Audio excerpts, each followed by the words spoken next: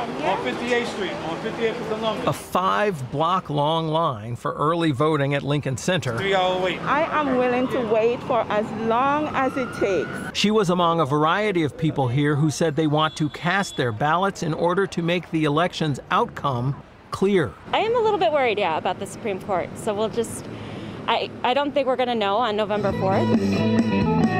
Specifically, people on the line that was so long that a musician was here to help them pass the time expressed skepticism with Justice Amy Coney Barrett, officially sworn in today as the 9th member of the Supreme Court.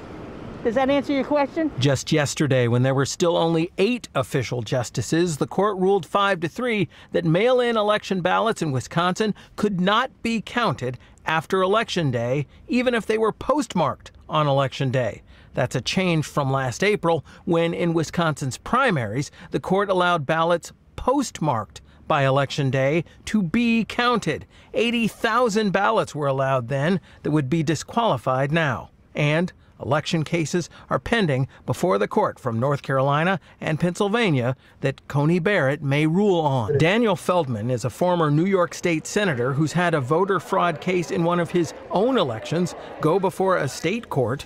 The John Jay College law professor has written about governmental power and says he trusts the court to be objective.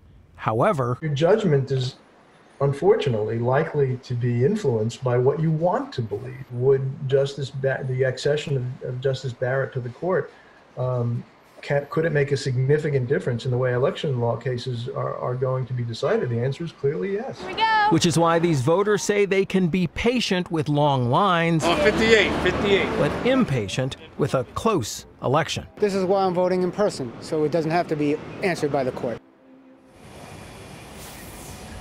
And the court will start reviewing some of those cases right away.